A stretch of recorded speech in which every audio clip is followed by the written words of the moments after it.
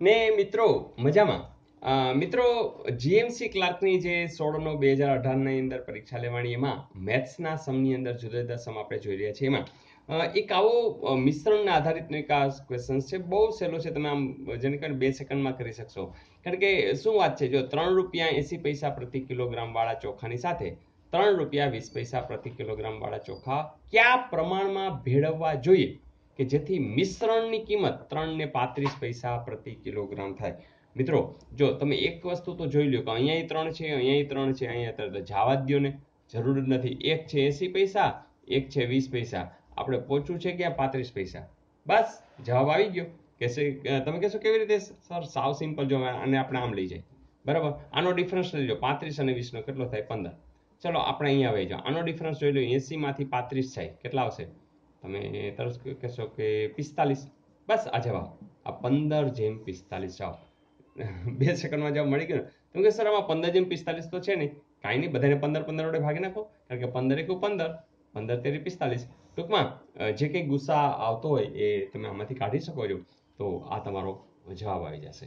તો છે ને સહેલું. તો મિત્રો ઘણા લોકો વારંવાર કહેતા કે સર મિશ્રણવાળા, પણ આપણે જોશું ઘણા બધા આવા સમ છે, અને જેમ જેમ આવતું જશે એમ આપણે જોતા જશું. પણ સાવ સહેલું હોય છે, કેમ કે તમારા લોકો પાસે MBA ની ડિગ્રી છે. જોઈએ નેક્સ્ટ.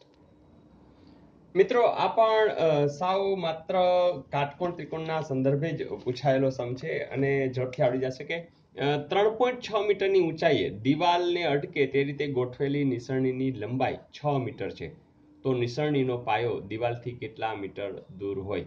મિત્રો વાત આટલી છે કે આ જે ઊંચાઈ છે એ 3.6 છે, આ નિસરણી ગોઠવી છે, અને તમને ખ્યાલ છે કે તમારે આ x ગોતવાનો છે. તમને આ તો આપી જ દીધું છે. તમે ક્લિયર છે કે કાટકોણ ત્રિકોણ હોય, કારણ કે કાટકોણ ત્રિકોણ થઈ ગયો, તો તમને એ પણ ખબર છે કે x² વત્તા 3.6 નો વર્ગ એ 6 નો વર્ગ થાય, હે ને? તો આનો વર્ગ વત્તા આનો વર્ગ એ કર્ણના વર્ગ બરાબર થાય છે. પાયથાગોરસનો સિદ્ધાંત યાદ છે ને મિત્રો? તો બસ કામ પતી ગયું. હવે તમે જ કહો x² છે, હવે ધારો કે આપણે કંઈ ગુણાકાર નથી કરો, તો તમે આમ લખી શકો કે નહીં? 6 નો વર્ગ ઓછા 3.6 નો વર્ગ. તો તમને ઓલું યાદ આવી જાય, આપણે ખબર છે કીધું હતું કે x² ઓછા y² હોય તો શું થાય?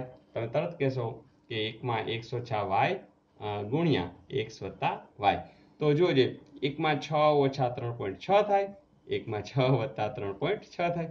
ચલો 6 માંથી 3.6 તમે બાદબાકી કરશો એટલે તરત કહેશો કે સર 2.4 આવે, અને આમાં કેટલા આવે? તો 6 ને 3 9.6 આવે. હવે આ પોઈન્ટ જવા દેવા હોય તો છેદમાં 10 લખી નાખો, આ જવા દેવું હોય તો છેદમાં 10 લખી નાખો. તો વાત તો એ છે કે આ તો x² બરાબર છે. તો હવે તમારે એવું વિચારી શકાય શું કે જેમ કે અહીંયા તમે આમ લખી શકો, જોજો આપણે વર્ગમૂળે આનું બધું કરવું નથી, ડાયરેક્ટ કરવું છે. એટલે 12 × 2 = 24 એમ લખી શકાય. અને 96 ને તમે 12 × 8 = 96. શું કામ? કે આપણે કામ શું હતું ખબર છે? કામ એ હતું કે 12 ને 12 નો વર્ગ લખી શકાય કે નહીં? 12 નો વર્ગ. બીજું 8 × 2 = 16 છે, તો 16 હોય એટલે ગુણ્યા 16 ન કરવું, 4 નો વર્ગ લખી શકો કે નહીં? અને અહીંયા 10 નો વર્ગ છે કે નહીં? તો મિત્રો હેતુ એ હતો કે આ x નો વર્ગ હોય તો આખી વાત છે એને કૌંસ બહાર વર્ગ લઈ શકાય, કારણ કે આ વર્ગ ને આ વર્ગ બાયણે કાઢી લેવાય. એટલે અંદર કોણ રહેશે? તો 12 × 4, ડાયરેક્ટ કરું 12 × 4 = 48 છેદમાં 10, કારણ કે વર્ગ વર્ગ વર્ગ બધા બહાર કાઢી લીધા. તો મિત્રો જવાબ મળી ગયો 48/10. બીજી રીતે કહી તો 4.8.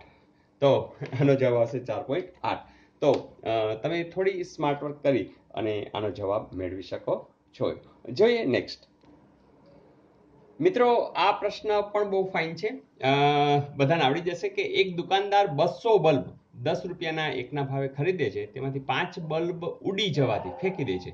બાકીના બલ્બ દરેકના 12 રૂપિયાના ભાવે વેચે છે, તો તેને કેટલા ટકા નફો થયો ગણાય?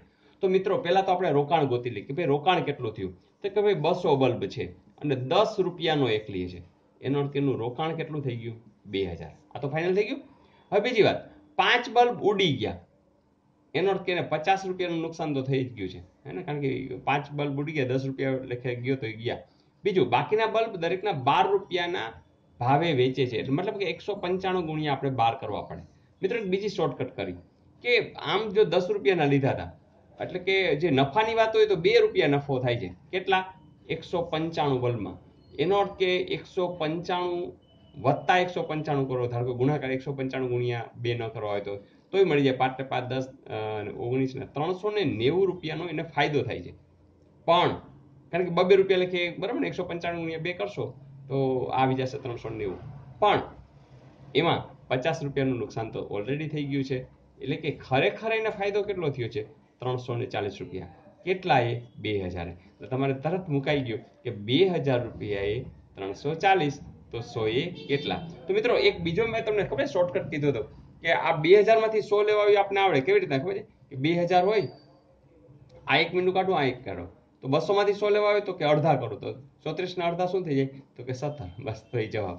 તો મિત્રો તમે ઓલી રીતે મૂકજો કે 2000 એ 340, તો 100 એ કેટલા? એટલે કે 340 ગુણ્યા 100 છેદમાં 2000. આવું કરજો.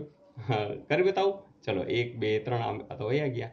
ચાલો ઈ જયું કે નહીં? 34 ભાગ્યા 2 એટલે કે જવાબ શું આવશે? 17.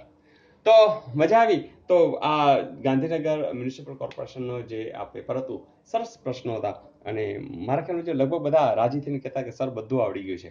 તો ધેટ્સ ગુડ. તો બસ આનંદથી કામ કરતા રહેશું, આગળ વધતા રહેશું. તો ઘણી બધી જો હવે પરીક્ષાઓ આવી રહી છે, તો બસ ફોર્મ ભર્યા જ કરો અને પછી જે એક ઓર્ડર આવે, બીજો ત્રીજો, તો જે ગમતું હશે એ નોકરી આપણે પકડતા રહેશું, બાકીને છોડતા રહેશું. તો wish you all the best. સરસ પ્રશ્નો હતા, મજા આવે એવા હતા. પેપર કાઢનારને પણ અભિનંદન. ખૂબ ફાઇન. તો બસ મિત્રો આનંદથી કામ કરતા રહીએ અને જાજુ બધું કામ કરીએ, જેથી કરીને કોઈ ટેન્શન વિના આપણે પરીક્ષા દઈ શકીએ. Wish you all the best. આવજો.